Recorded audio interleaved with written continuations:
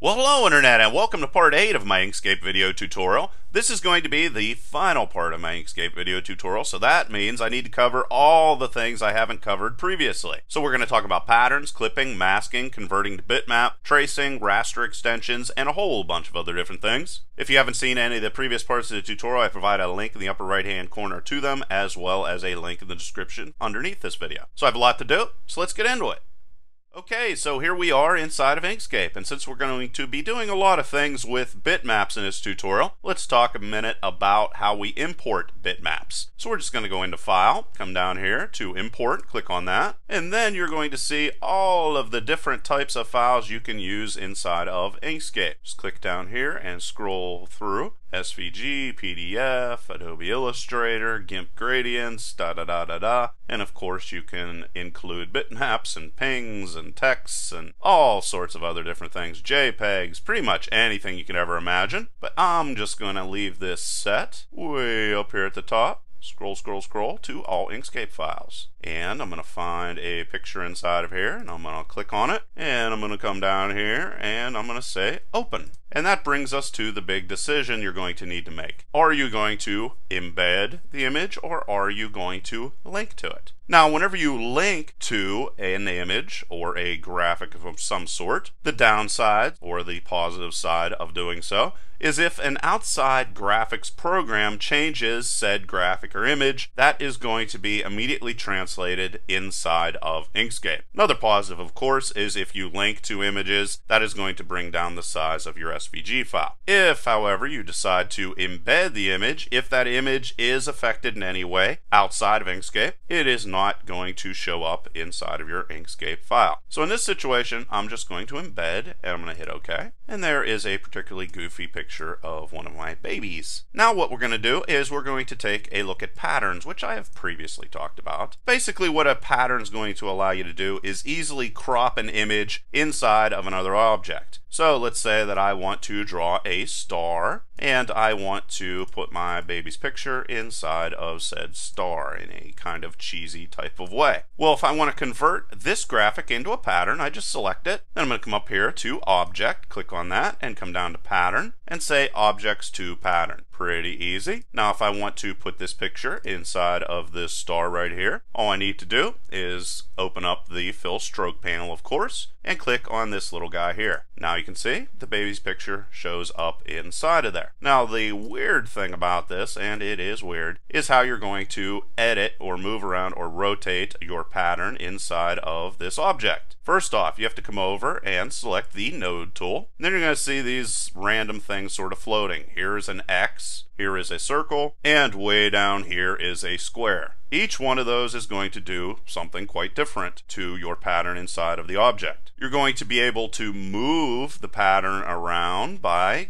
clicking and dragging with the X. You're going to be able to rotate the image by clicking and dragging with the little circle. And way down here, you're going to be able to enlarge, and yes, you can hold down Control to constrain the enlargements by clicking and dragging on the square. And this is the square down here. And that is the basics. No, you cannot click inside of here and move it around. If you want to move things around, you're going to have to click on the X and move around that way. So that is the basics, and that's pretty much everything you need to know. Oh yeah, one other thing. Yes, you can still come in here and grab the node points and change them, and that is not affected, and the pattern works perfectly. So there's the basics of how to use patterns. Now we're going to take a look at clipping. Now clipping is also going to provide a way to crop images, and let's come in here and zoom in a bit so we can see this a little bit better. Now let's say that I want to crop out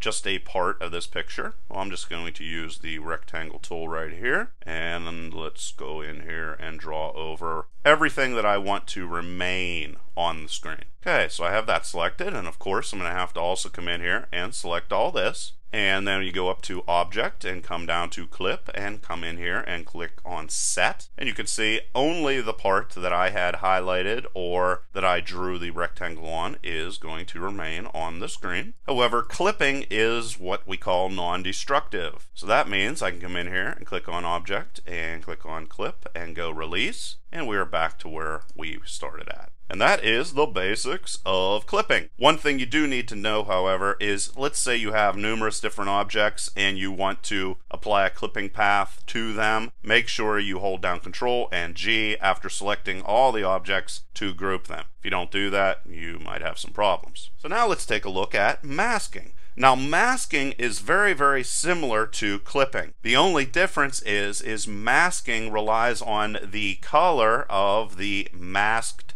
path to determine the transparency of what is left. So since we're using a dark gray here, if I come in here and select this and go into Object and Mask and Set, you're going to see that I'm left with a semi-transparent image here on the screen. If, however, let's go back, I click on this and I change this to white, you're going to see that a mask pretty much just becomes a clipping path. So selected both, Object, Mask, and Set, and there you can see there is no transparency on the screen. And of course, if we went and placed a black rectangle over top of this, the whole entire thing would disappear. So now you are an expert on masking. And yes, indeed, masking, let's reapply this. Masking also is non-destructive, so if we go Object and Mask and Release, you're going to see that we are back where we started at. So we are just banging right through this. What would happen, for example, if we were to create an extremely complex sort of graphic with tens of thousands of nodes,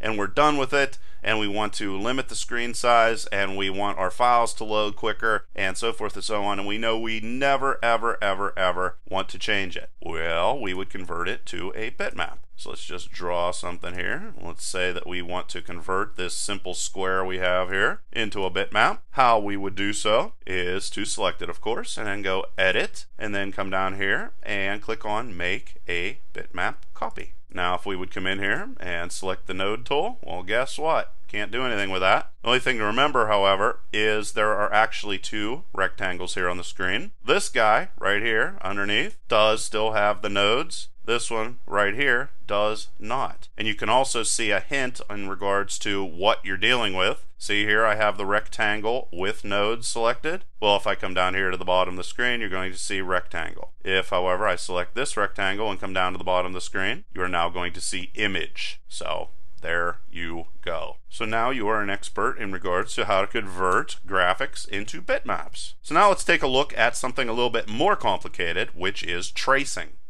Now, Inkscape allows you to trace bitmaps, and to save time, I went ahead and I'm going to show you numerous different examples on all the different ways you can trace bitmaps. But what you're going to find is, unlike some other graphics programs, Inkscape, whenever it traces a bitmap and converts it into vector art, it doesn't necessarily try to make a vector representation of the bitmap. But instead what it tries to do is provide vector art that you can then go in and manipulate and use however you would like. How you open it up and begin tracing a bitmap is to just go into Path right here and Trace Bitmap. Pretty simple.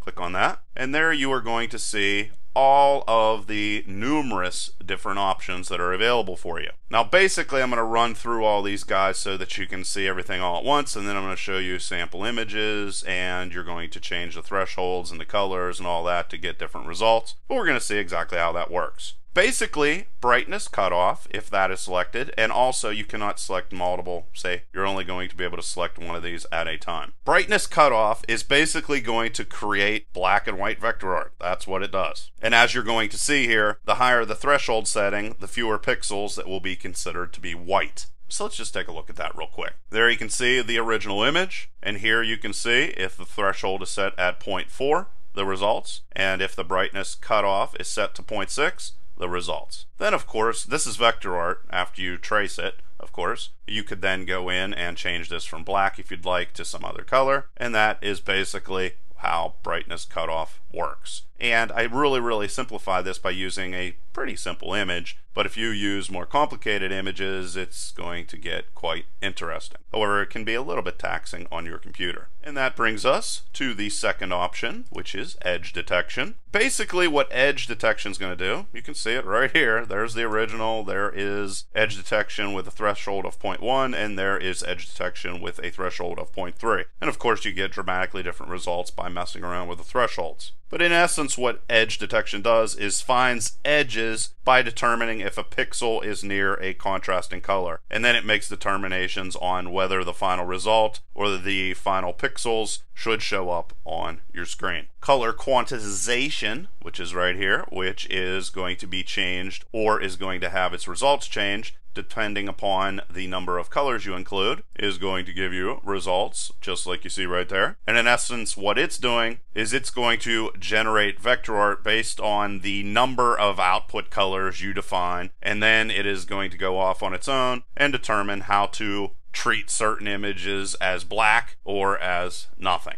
And you can see that kind of made my baby look like a superhero there.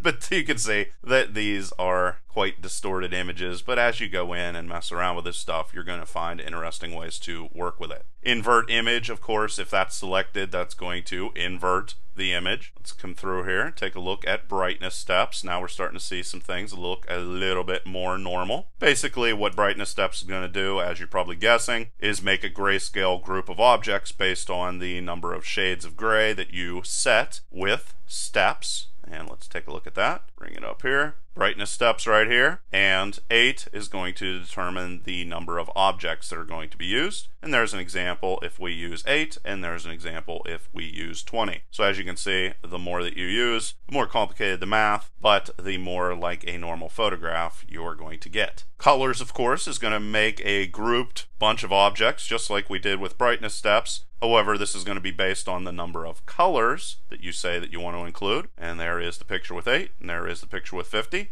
And then finally, grays is sort of going to give you a result somewhere between brightness steps and colors. Or you could just think of it this way, it's in essence going to be colors if they were set to grayscale. So there's a rundown of all the different ways we can trace bitmaps. So now let's go through all these other different things. Smooth, if checked, is basically going to apply a Gaussian blur on the bitmap before it's going to convert it into vector art. Stack scans is going to stack colored objects to help avoid gaps whenever the vector art is generated. Remove background is going to remove the background layer when it's all done. Then we can also go over here to options.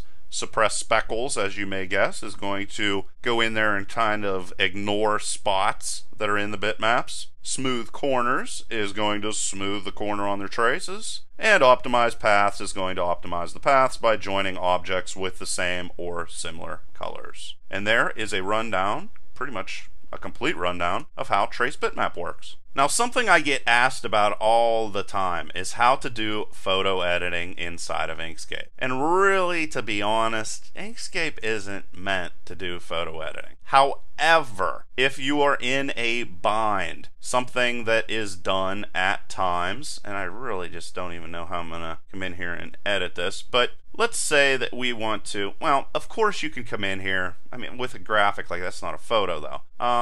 One thing you can do, if you're in a bind and you want to make a quick change without going outside of Inkscape, is something that you may have forgotten that I covered, and that's a trick you can use with the dropper tool. So let's say, and I'm just going to use squares here just to keep this simple, and I'm also going to use grayscale squares. So let's just draw a couple of these guys inside of here, and like that, and like this. Throw in another one, and then throw in another one. Now, let's say that I have this guy. Let's go and let's shrink him down a little bit. And let's also come in here and throw him up on top. There we are. Okay, so let's say this is our blemish that we have in our image.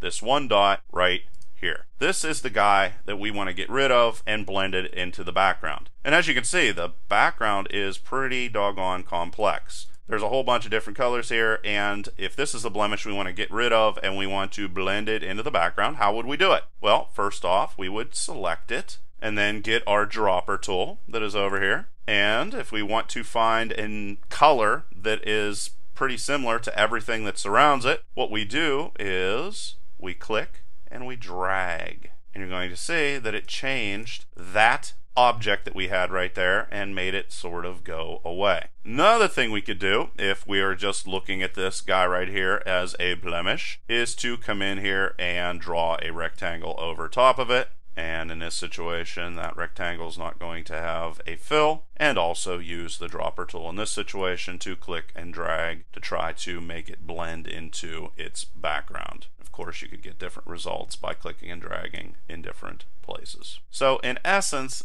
that is something you can do real quickly to photo edit a graphic. But like I said before, Inkscape just really isn't made for editing photographs. The last thing that I want to cover is extensions, and more specifically, now inside of Inkscape there are numerous different extensions, and in a previous part of the tutorial I went through every single filter that is available to you, and I'll provide a link to that in the description as well. And I went through every single one of these and showed exactly what each of them showed up like, all in a graphic on a page on my website. But if we go into extensions, you're going to see all of these other different options that are available to you. And I decided to just let you go and explore all that stuff on your own because it's kind of interesting. But one thing that I did cover, you can see right here, you can come in here and generate barcodes and calendars and all sorts of other different crazy stuff. But what I did specifically for raster is on my website, I went through and got an image and showed an example of what all of those different raster extensions do to images, as you can see right there, just to help you along. And so you could pretty much easily say if there was anything here that you'd want to do in regards to raster extensions inside of Inkscape. So it's been fun going through all these different tools inside of Inkscape. Later on I might come back through here. Well, I definitely will come back and start drawing graphics and so forth inside of Inkscape. But for now, I thought this was a good ending for the Inkscape video tutorial. Please leave your questions and comments below. Otherwise, till next time.